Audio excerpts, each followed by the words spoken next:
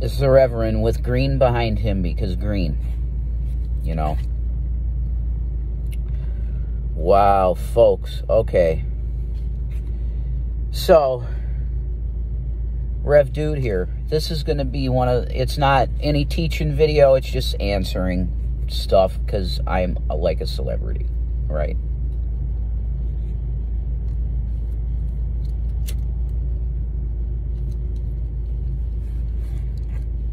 I said yesterday in my esoteric, and I want to apologize to people that are saying that, Jesus, Jason, you're so discombobulated that you can't string like a coherent thought together. That's not true, actually. I can, but I have a tendency to ramble sometimes because I get excited about things, you know, Teenage Mutant Ninja Turtles, like that.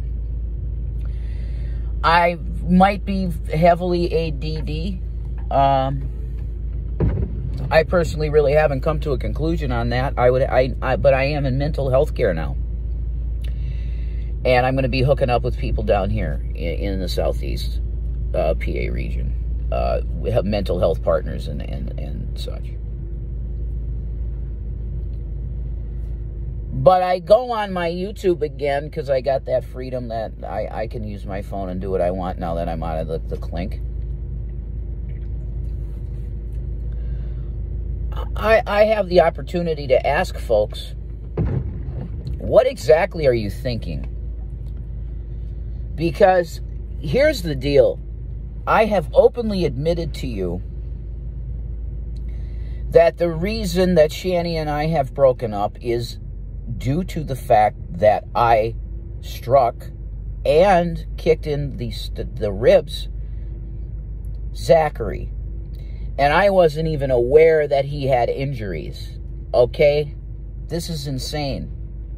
I had no clue he had injuries. It turns out that this poor boy had injuries. He had bruised ribs.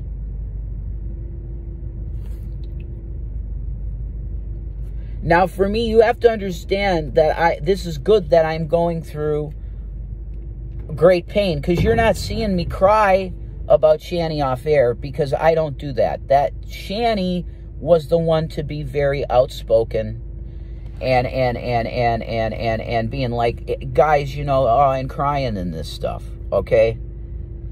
That's not me. You're not going to get me to do that, because that's just not in my character to mourn or openly cry about a situation. That's just not the way I roll. Now, see, you guys are once again revealed to being abusive again, because the fact of the matter is that Shannon is what you would call the victim in this situation. She is the victim. And then you come along again and abusively say, no, you're not a victim. Zachary, and in essence, you're making Zachary a liar in saying that it didn't happen. Yeah, you're forcing him to say it didn't happen. I'm telling you that this is the most disgusting and dog shit I've ever seen. You guys have gone really low. But now this is low. I am telling you that I am a horrible sack of shit, and repentance for me is an absolute must for every day now, till the day I hit the grave, because I put my hands on a young child. Not in a sexual way. I don't want any innuendo. It's not sexual. It's 100% physical harm. Like Rain Man says about Charlie Babbitt.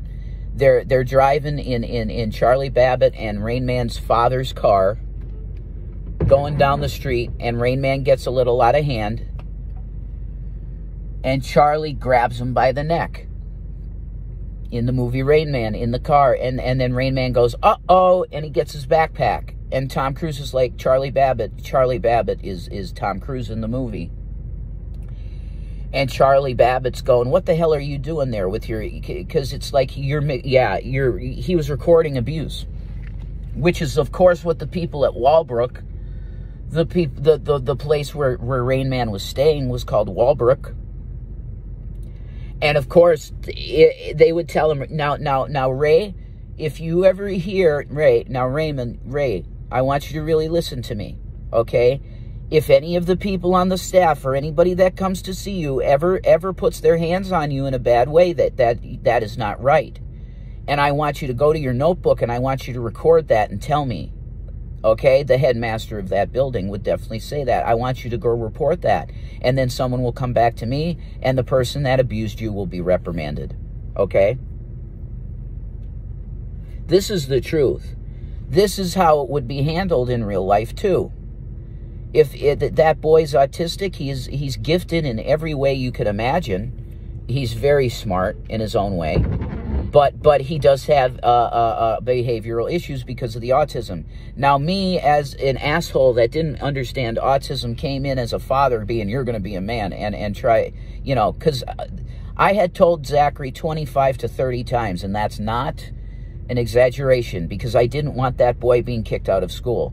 And if they got wind of that he was on the computer all the time, he could get kicked out of his virtual school. So I was trying to be the father, saying, "Look, son, you can't do this." And he just when I was in the household, he just didn't listen to me, Zachary, ever.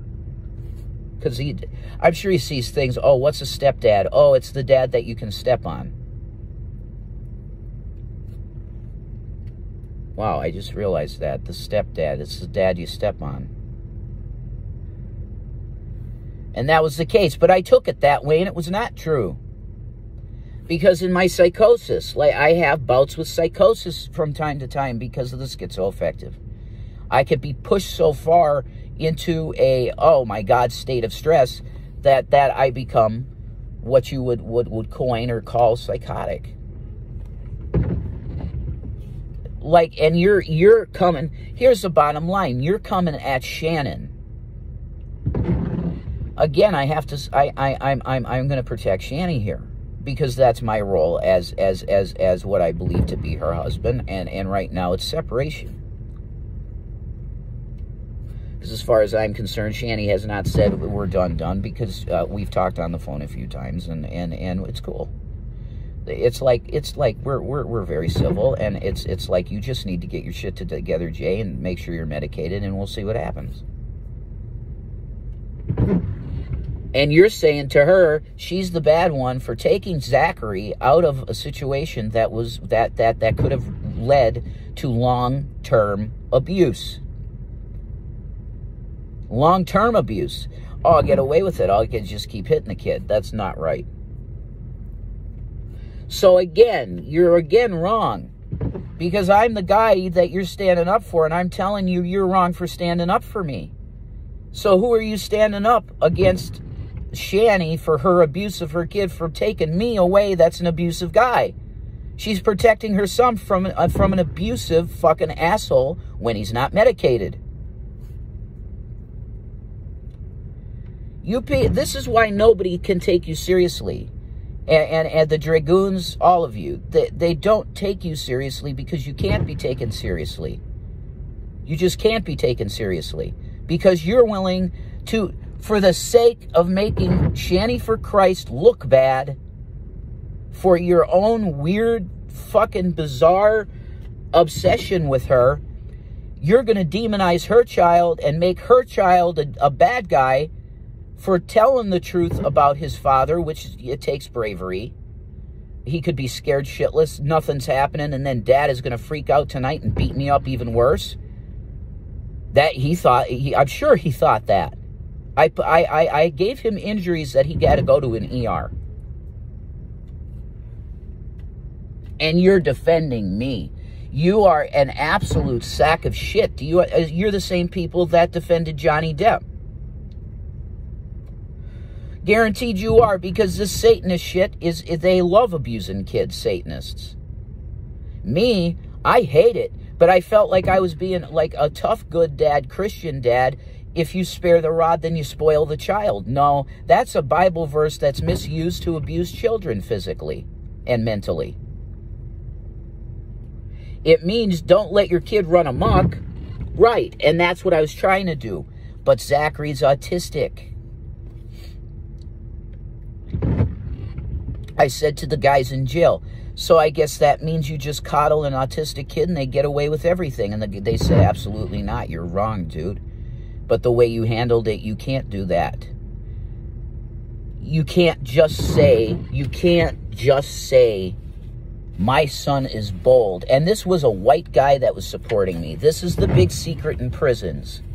And this ties in with Freemasonry, because Albert Pike wrote about the three world wars. This is a big deal, okay? This ties right in. My personal experience with Jesus Christ in the prison and everything. Vape, and I got this cheap at the dollar store with some of the money, and I don't know if it's going to fit my thing. We're going to see. That's a baby carrot. Look at that. Baby carrots. Now, that's the size of a baby carrot. You eat it, right? Not my penis is bigger than... My penis looks like V's penis. Like, really, it does. In Cyberpunk, the digital model of his penis, it looks like me flaccid.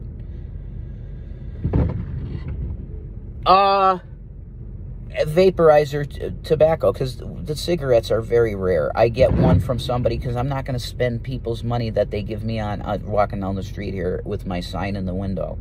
You know, homeless, could you spare a few? I don't work for food, blah. I got a cardboard piece. And I haven't had a job offer yet. That's crazy, right? But I'm trying to get employment at the Valero, and I think they'll pass me, maybe. We'll see the background now because I have the DV. I don't know, man, the background checks. And then I got this for emergencies. It's really handy. That's going here. Okay, so we need to talk. Esoteric Freemasonry. Speculative. That's another way. They call it speculative Freemasonry, okay?